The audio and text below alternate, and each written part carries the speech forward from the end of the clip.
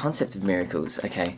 Well, Miracles as an album was mostly written during lockdown, and I mean the topics, vary from mortality to, relationship struggles, stepping outside of comfort zones. The means in which I wrote about those topics probably align with where I was in my life at that point. Essentially about that, just I suppose a call to action, a reminder, for kids and adults to just hold on to that magic.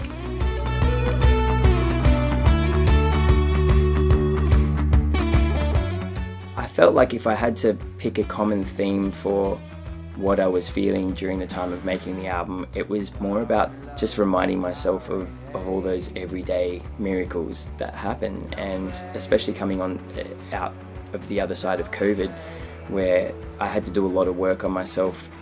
Every day I would wake up and hear bad news, and I just have to make a point of reminding myself of not only are there these challenges going on, but there are also these amazingly incredible things that are happening every single day. When I widen that lens to include everything, that's when I feel the most grounded, and also a lot of the solutions to challenges seem to come.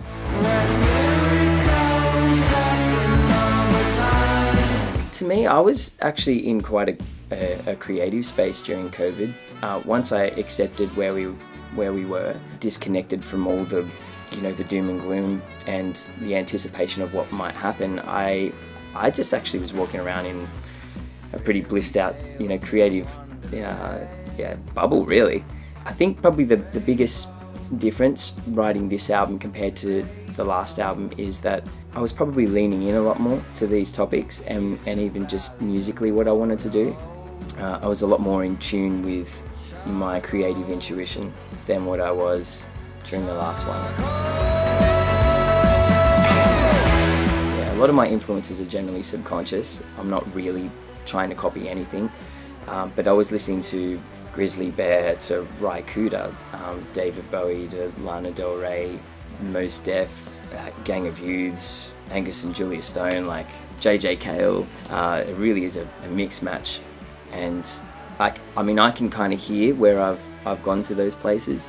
I'm not sure if it's necessarily obvious to the listener. Hopefully it's not. Not too obvious.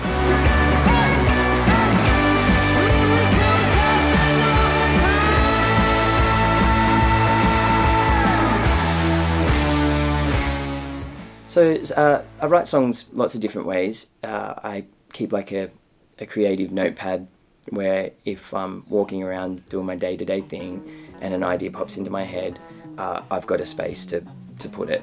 Quite often I'll take some time later on in that day to just lose myself in the concept, and then it's later on in the process that I start to create boundaries and sculpt it.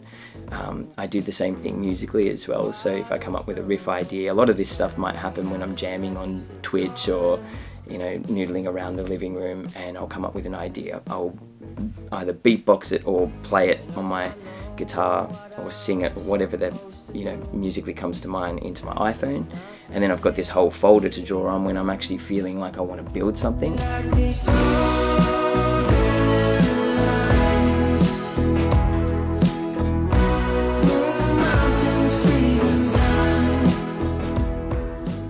Yeah, so the cover art, I believe one of the most common miracles doesn't seem to get the attention that it deserves, and at times is trivialized, is childbirth.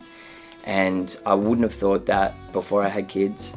That cover was derived from a photo of when my first was born, and it symbolizes the amazing unexplained miracle that is childbirth. But then it's also a time when we're, especially the mother, is challenged in incredible ways, and I'm in awe of what my wife went through during that time.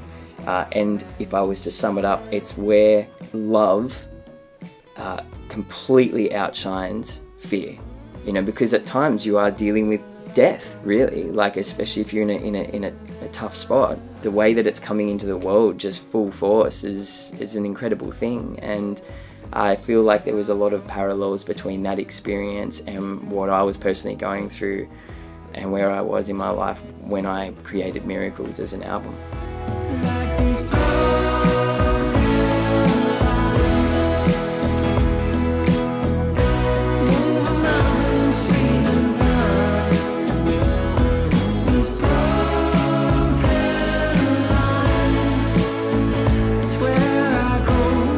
Broken lines, I had a lot of traumatic experiences touring, and that's what led me to take, a good 4 or 5 years off. I suppose I just got a little frustrated and went, what can I do to remind myself of all the good that happens when you step outside of your comfort zone, when you get out on the road, and so I wrote a song about it, and that's Broken Lines, and I feel like I wanted to keep it cool because that's how I want to feel when I'm on the road.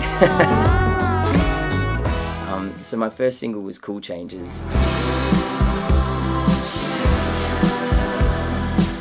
And that was a co-write with a friend of mine, Tommy Gunn.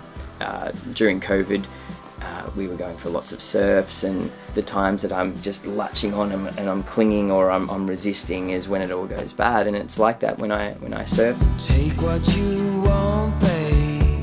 Carencia was a word that I discovered by listening to Tara Bruck's podcast. It originally comes from bullfighting, and obviously a terrible sport.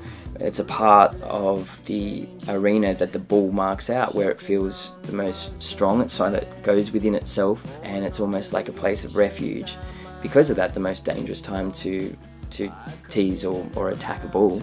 Seeing it as a word was something special and inspired lots of ideas for a song. So I'm going in Carencia, when there's nowhere left to go, Carencia, when your back's against the wall. Choosing my favourite tracks is like choosing my favourite kids. It really depends what mood I'm in. Sometimes I feel like my oldest, sometimes I feel like my youngest. No, I shouldn't say that. I feel like Miracles. Miracles, it triggers a feeling in me that I love to feel. But I also feel like Gone to God, over the last sort of year or two, I had been revisiting my childhood, which ironically I struggled with mortality later in life, but yet I was dealing with death when I was sick as a kid. And it didn't rattle me because I had this really magical belief of what happens, after you die. When I'm going to God, tell me it'll be okay. I reached out to Andrew Sheps, who is, he's mixed everybody from Lana Del Rey to Chili Peppers to Rival Sons, Kaleo, Adele. And I've always wanted an experience where I could send my mixes off to the guru for feedback. And I felt like there was a lot of serendipity there because I had ran into him 3 years before that, sitting on a boat. We got talking about my past, in America.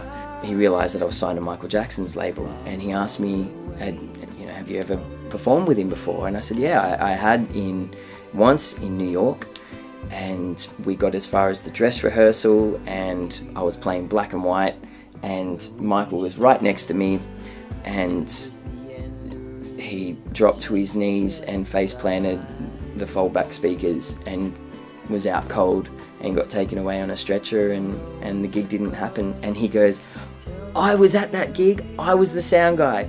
I'm like, no way. And he's like, yep, and you were that little kid. And we just had this wild moment, like in Lake Macquarie of all places as well. And so we kept in touch.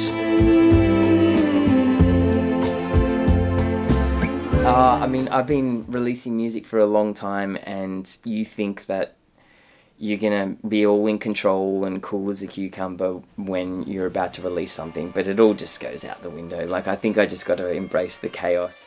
I keep going back to the words of Paul Kelly when I went to a panel that he was talking at, and he just said, once you release the song will do what it'll do. And I really like that that surrendered approach to releasing. Whilst there's all this energy and everything, I truly am okay with the song and the album doing whatever it's supposed to do, and I feel a bit liberated now that it's kind of out of my hands.